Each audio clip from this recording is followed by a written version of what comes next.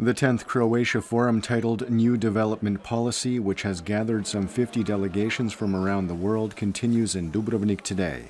The three-day event, which was opened by Croatia's President Kolinda Grabar-Kitarović, Prime Minister Zoran Milanović, and Foreign Affairs Minister Vesna Pusic, is dealing with issues from sustainable development to the challenges of terrorism.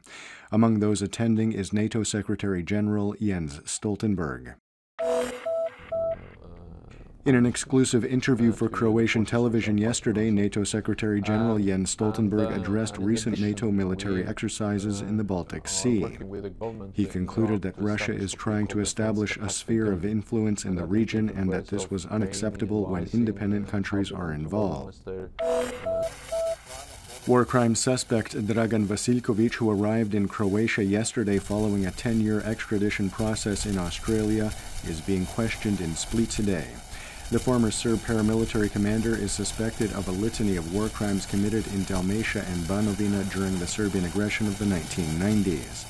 He has been appointed a lawyer until he decides on his legal representation.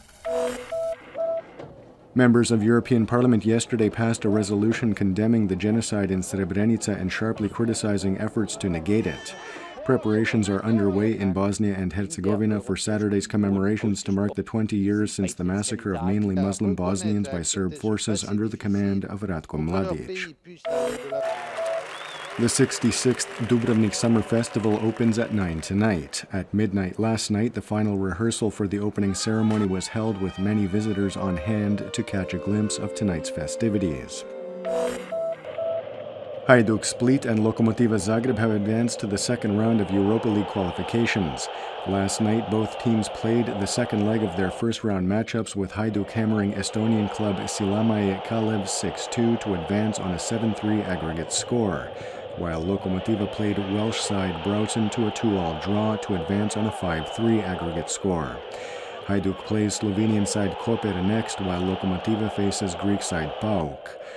The other Croatian team in the competition, Rijeka, had a bye in the first round and will play Scotland's Aberdeen.